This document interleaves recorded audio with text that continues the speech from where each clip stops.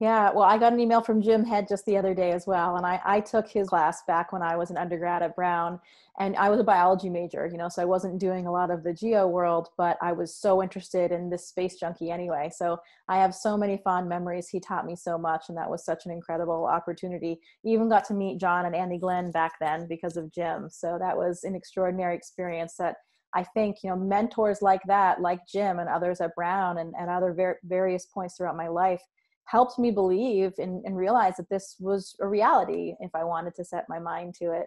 So I think, that Apollo legacy, it changed so many things. I think some of the things that are important to me are how pivotal those first images were in shaping the environmental movement.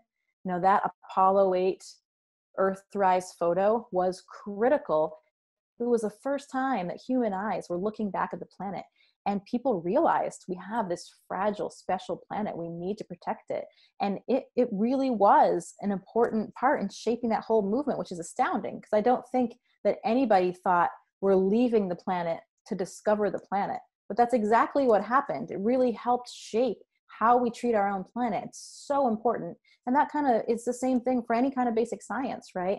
Sometimes the most impressive outcomes, the most significant outcomes are the ones that we don't expect. And that's why we do science. That's why we do basic science.